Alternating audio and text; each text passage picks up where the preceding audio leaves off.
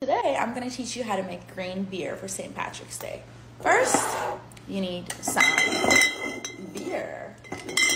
Second, you need some green food coloring. Hammered this one open, inserting clip right here. I'm scared.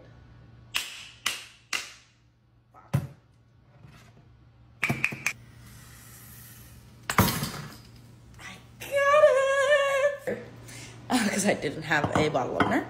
So what you do is, this is how you properly actually pour a beer into a mug so it doesn't. You pour it in here.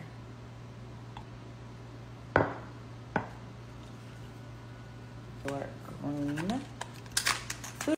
Just flip, flip, flip, flip, flip, flip, flip. Put it into the beer. Maybe grab a little spoon.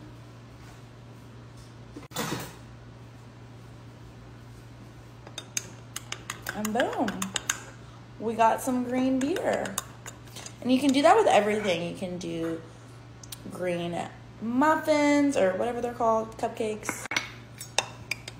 Enjoy. And if you don't drink, you can just put it in your juice. Enjoy. And if you don't drink, you can just put it in your juice.